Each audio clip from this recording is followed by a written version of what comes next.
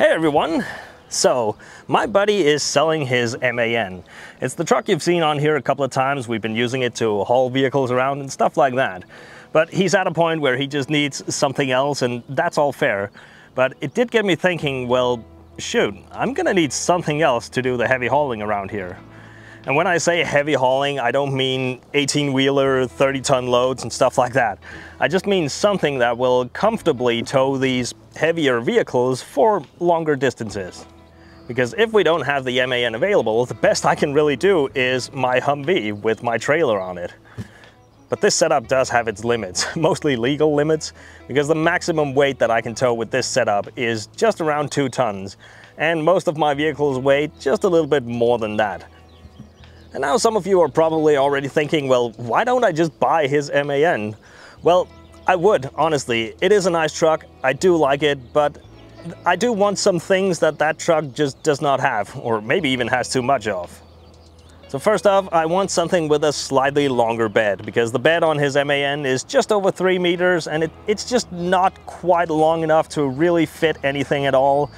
And the other thing is the load height on that bed. I want something that is a little bit closer to the ground, because it is a really long way up on his MAN. So if we were to try and get vehicles and stuff up there, it would just end up being a really sketchy setup. But I do still want something that has at least 4-wheel drive, because I'm just not always on the road. It has to be big enough to carry the things that I want without being too big. I want it to have PTOs and possibilities for extra equipment. That would be really nice. And also it has to be old enough that I can have it on a classic registration, because otherwise it's just way too expensive to have these kinds of vehicles around here. Most importantly, it has to be something that is cool and interesting. So I haven't really been looking for anything specific. I've just sort of kept my eye out to see what's out there, and something showed up and I ended up buying it more or less unseen. So let's go ahead and check this thing out and bring it home.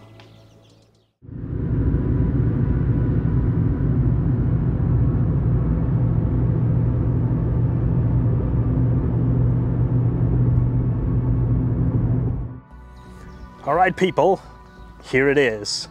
An old East German IFA W50. This one probably only has 1 million miles on it and very few rust holes. I'm just kidding. It's that one.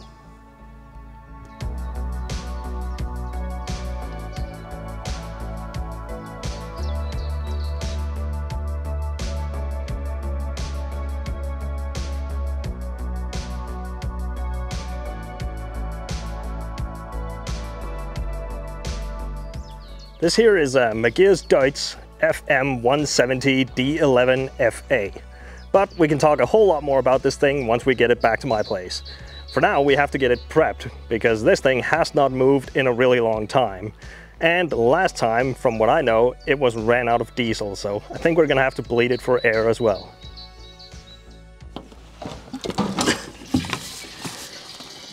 It's parked a little bit close back here.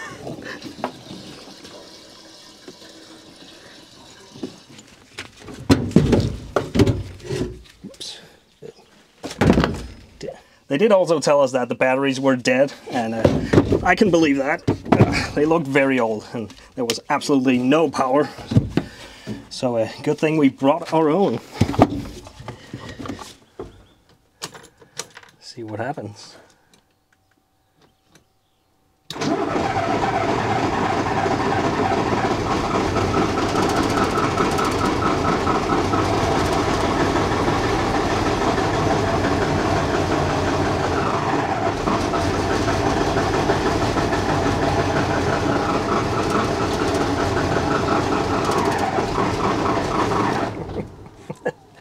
Does sound like it has some air in it.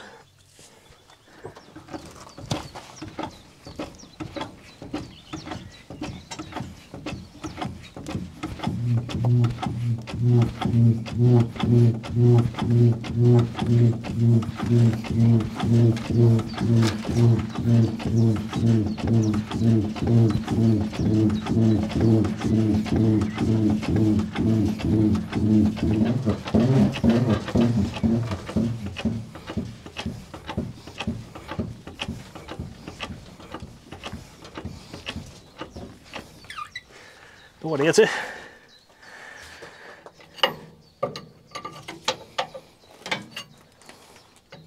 Well, I can see we do have a little air bubble in here, so it was definitely run out. But the filters look pretty new, so I don't think this is going to be that much of a problem.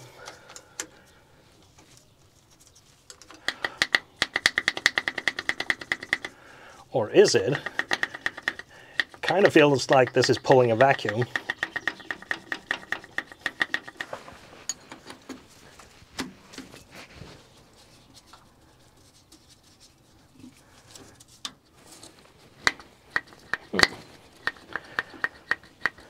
That's a bit odd.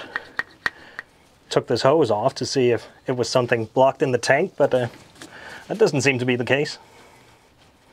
Let's just check the other side here, see what's going on.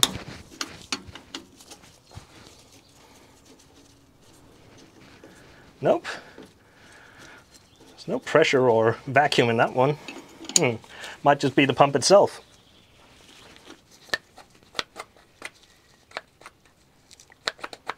I mean, it looks like it's doing what it's supposed to do.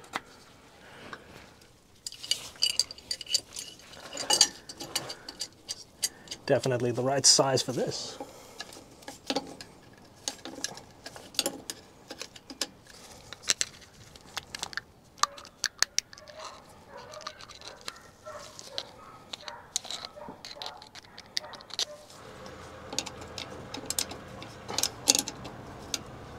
Hej. Hvad laver du? Vi kan ikke rigtig få noget diesel til den. Det kan vi nu. Der var den. Det kunne ikke før. Det var ikke den, der var først. Ja.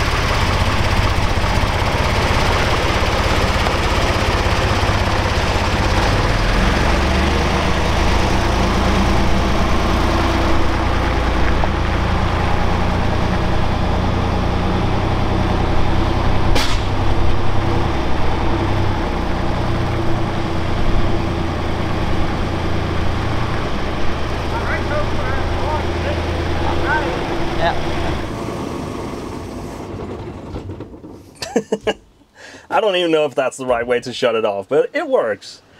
Anyway, we got this thing going. I had a little bit of trouble with the clutch. It was sticking a bit, but I got it to let go. The gears seem to be working fine, the brakes seem to be working fine, so I don't think there's a whole lot left to do. I guess we just gotta bring this thing home. We have a little under 200 kilometers to go, so let's just slap on the temporary license plates and hit the road and see how this goes.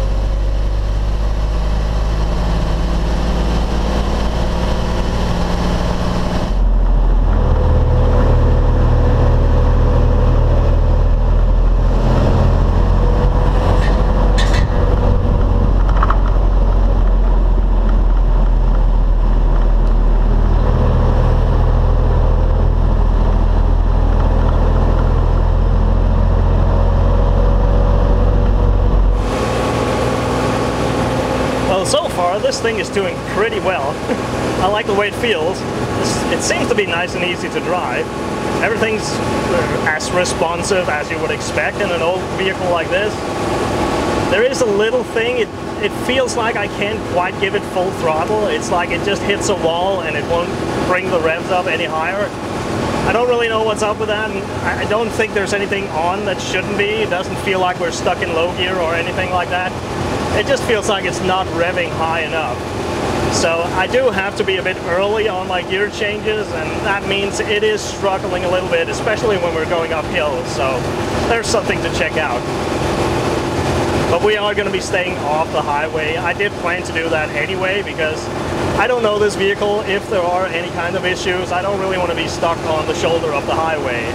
And now that I know that it is going to struggle to keep the speed, I definitely don't want to go out there anyway. So we're just going to take the country roads. That way, if there are any issues, we can just pull over and we won't be in anyone's way, hopefully.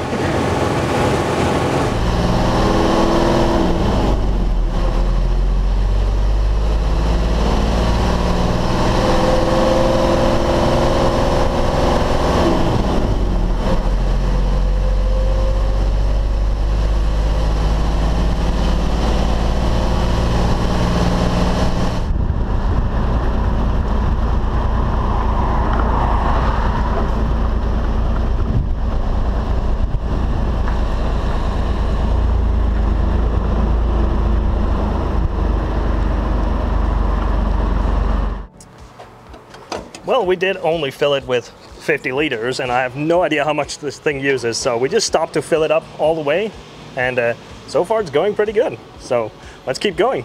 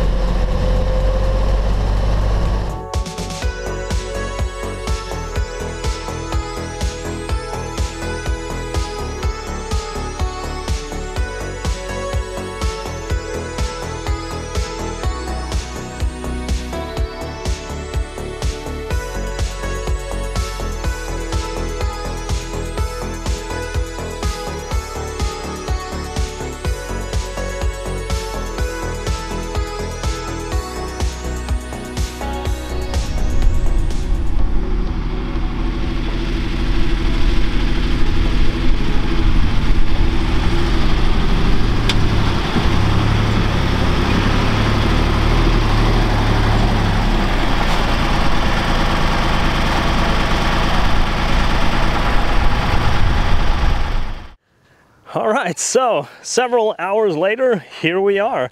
And we made it just before we ran completely out of daylight, which is a really good thing because we found out I didn't have any driving lights or low beam headlights. So for this last bit of driving, I had to drive with my high beams on. And well, the oncoming traffic was not terribly impressed with that.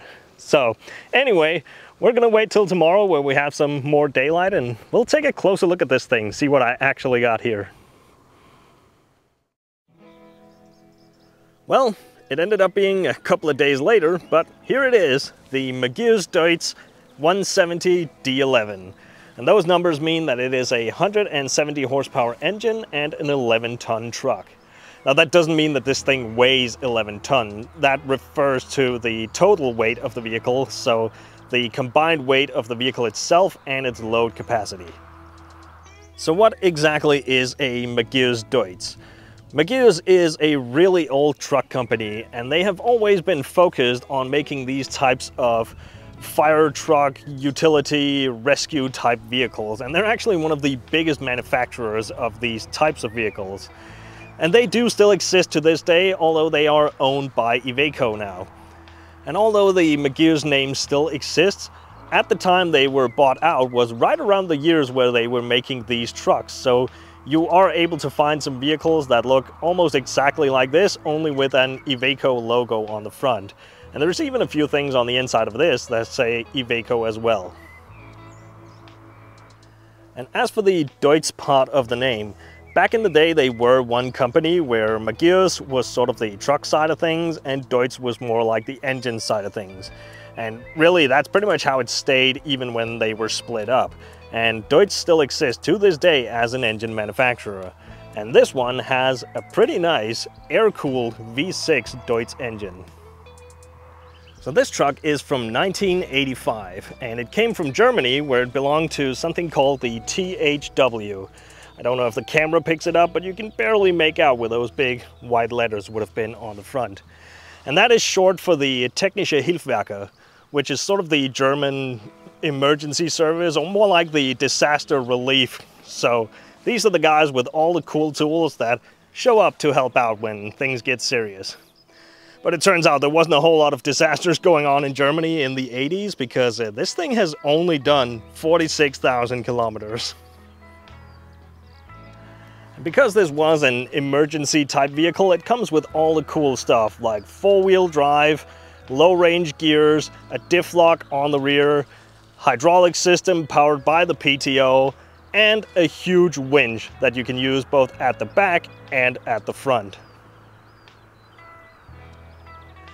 Now, it was a bit of an unusual way that I ended up buying this thing, because I was already looking for possibly getting a Magirus truck, but I was actually looking for a Magirus 168.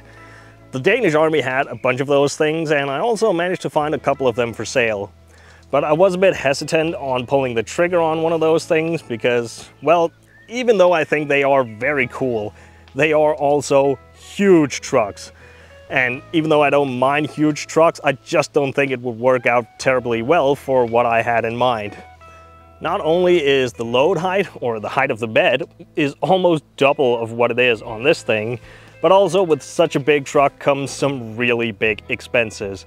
Just something as simple as buying a new set of tires from one of those, which they always need, it would end up costing me almost double of what I paid for this entire thing. So while I was looking around and considering one of those, this thing suddenly showed up at auction, and I was looking at it thinking, well, you know, this might just be it. So I started bidding on this, but I had a maximum set in my head of what I wanted to pay for this, and I stuck with that.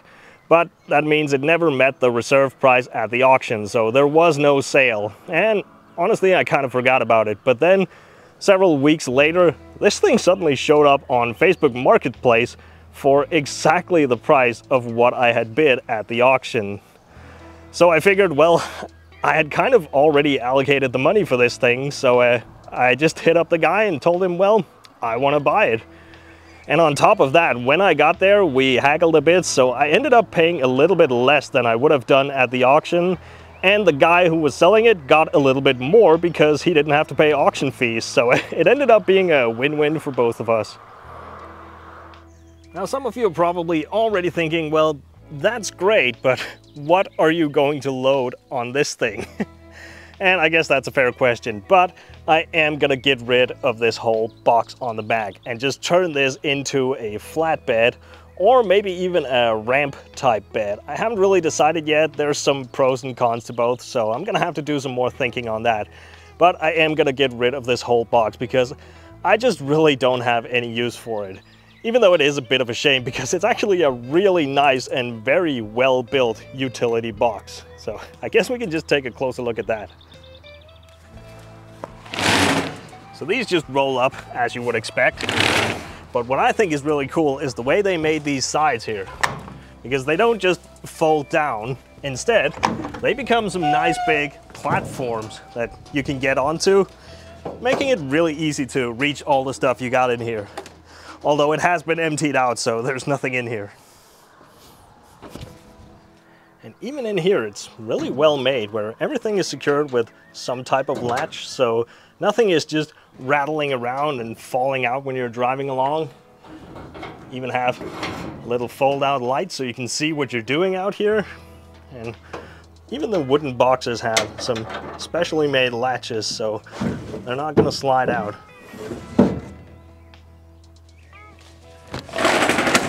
And it's the same thing back here, where the rear hatch becomes this nice big step, making it really easy to get in and out of here. Although I don't really think they had people running in and out of this thing, but they probably had some longer stuff stored in here. Also, nice little fold-down ladder. So pretty easy to get on top in case you have stuff up there. So yeah, overall pretty well made and well thought out, as you would come to expect from German vehicles of that time. But as I mentioned, I just really don't have any use for all of this. I'm just not carrying the kind of stuff that you would have in a box like this. Although I do think it would be a shame to scrap this because it really is in quite good condition. I mean, it does have a few places where some trim is coming loose and a little bit of rust in some corners and a few dents and scratches, but overall, it's in really good condition. So I guess if anyone is looking for something like this, this box is going to be up for sale because I'm probably not going to be using it.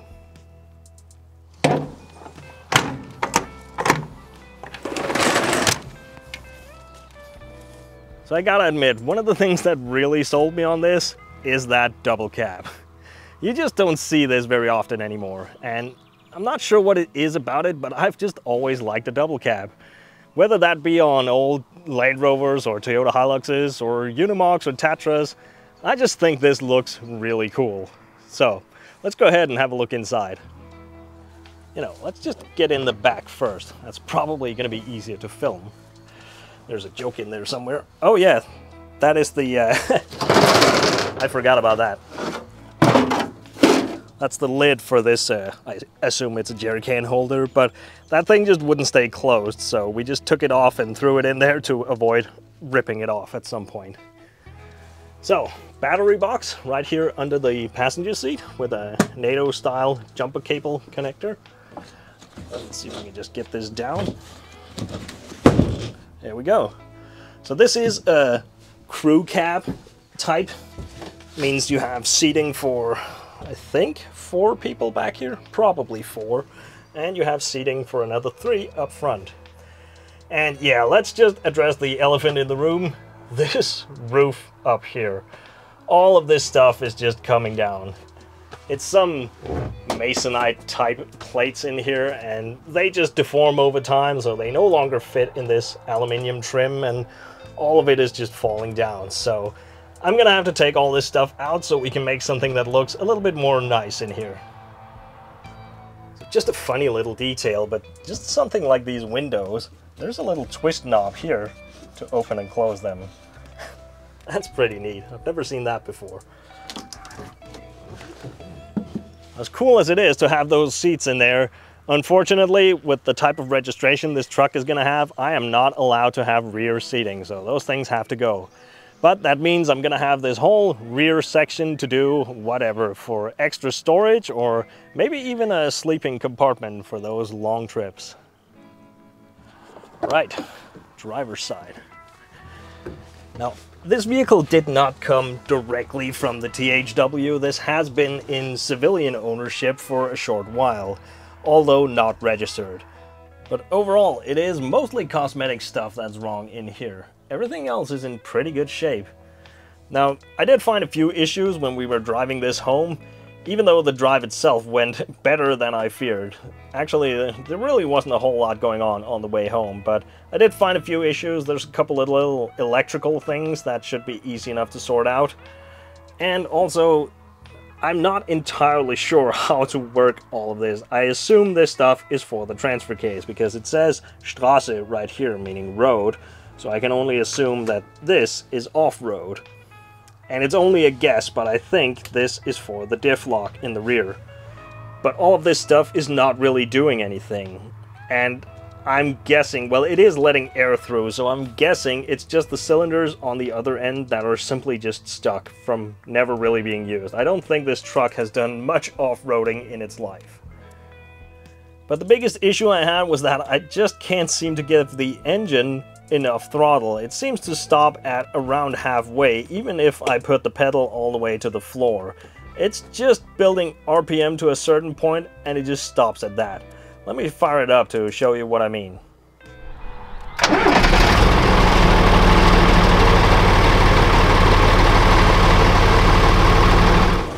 Alright, so I've just given this thing a minute or two to warm up, so now I'm just going to put my foot to the floor and listen to this. That is full throttle. Now, I don't have an RPM gauge, but it sounds like it's only doing 1500 RPM or somewhere around there. And I would say an engine of this type should at least do 2500 RPM at max. So something is limiting this engine, either on the engine itself or something is up with this whole throttle linkage. And I'm leaning towards that because this throttle feels really weird. And it's also sticking a bit. If I push it down a bit and let go slowly, it keeps some of the RPM. I sort of have to help it back up. I haven't looked into it a whole lot, but I had a quick look and it seems to be a whole lot of different levers and linkages and maybe even cables running from here to the engine. So something might be up with that. And there's also a hand throttle that is operating a cable, and that cable doesn't seem to sit right either. So I think it's something going on with that. I don't think it's the engine itself, because honestly it sounds very healthy. Actually, I found out there is a stop button right here. At first I was just using the hand throttle, pushing that all the way over, and that worked. I mean, it shut it off, but once it has air pressure, you just hit this, and that's it. So I was doing it wrong for the first part. Oh, and by the way, I would have liked to try out that PTO hydraulic system so I could show you that winch in action, but the button to activate the PTO is this one, and it is completely stuck. And I think I figured out why, because the bottom side of that valve is just in here, inside the wheel arch, so it's pretty badly rusted. Now, unfortunately, the biggest problem that this truck has is not something mechanical. It is the paperwork. Because this was never registered here, there are no local records of this thing, and unfortunately, the German papers have been lost. So all that remains is a simple photocopy of 1/2 of the registration papers, and that is simply not enough to register this here. So I'm gonna have to get in touch with some authorities to figure out how I'm gonna go about this. And I may end up having to contact the German automotive authorities in some way to figure out if they can help. Or I may even have to contact the last registered owners, which were the THW, or the Technische Hilfswerke. But I'm not really sure how I'm gonna get in touch with them regarding something like this. But if I can, they may be able to request some new papers on my behalf. But really, this all means that at the moment, it's all a bit up in the air, because really it's currently depending on other people and their willingness to help me out with this. But this truck was cheap enough that I was willing to take that chance. But honestly, this should be possible. I'm just gonna have to figure out how to go about it.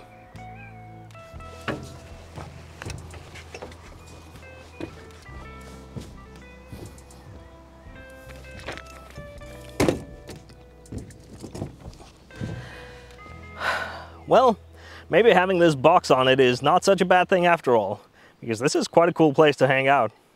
But even if I get rid of this thing, I have a huge roof on the cab of this that I can play around with. And I was thinking, wouldn't it look really cool if I put an enormous roof rack on this? I do have a bunch of ideas for this truck, but I'm not gonna start working on it until I'm sure that I can get it road registered.